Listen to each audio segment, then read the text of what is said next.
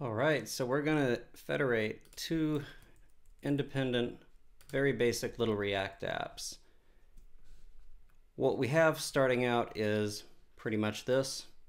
And on port 3002, we have another single page application that has a button on it. What I want is the button from this bundle to be federated into another bundle over the wire in real time. We're going to have a quick look at our apps just to see what they look like. Nothing fancy, normal React app, normal entry point, Webpack config, pretty standard. If we go to the application one, same deal. If we look at its source, very, very simple little apps. Now we're going to get this file loaded over the wire, deployed independently into application one. So to do that, we need to do a few things. First, we need to use the module federation plugin itself. So I'll import it from here in Webpack. And seeing as I already have this pre-configured, I'm just going to copy this over. And we're going to call it app2. The library is optional, but I'm leaving it there for now. And we're going to give it a file name so that module federation will emit a special remote entry that app1 knows how to find. And what that will pretty much do is create an interface layer between the two. Seeing as I know that I want to share button or use button inside of app1, I'm going to go ahead and expose it as button. And I don't want to download React or React DOM twice between these things, so I'm going to pretty much say that they're shared.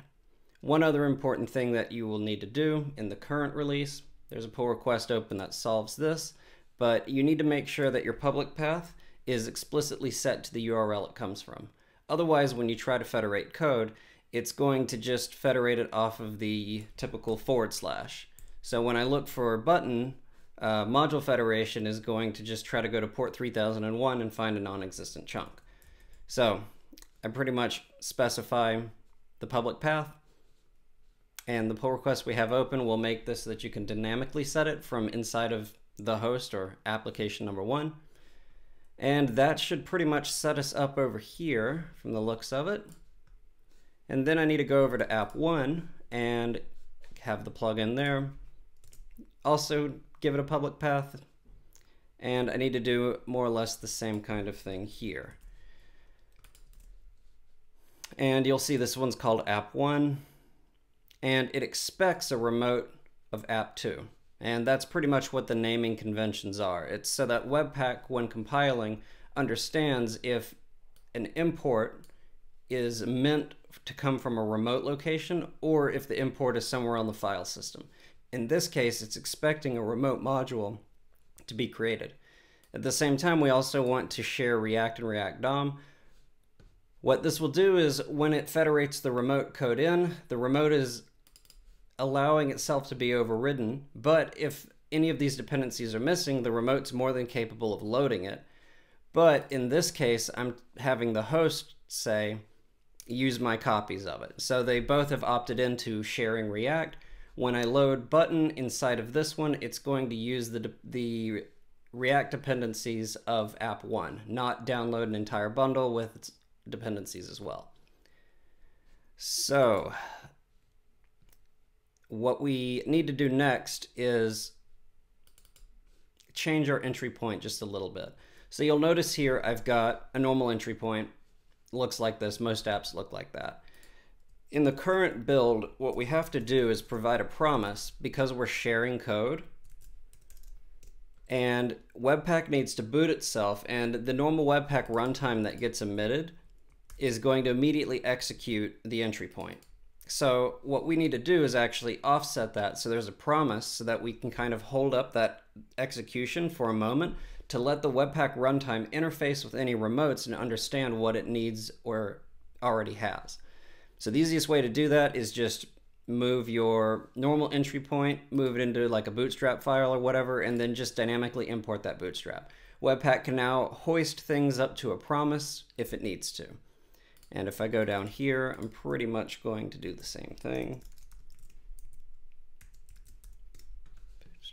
And we'll drop it in there. Okay. So that should get the apps running.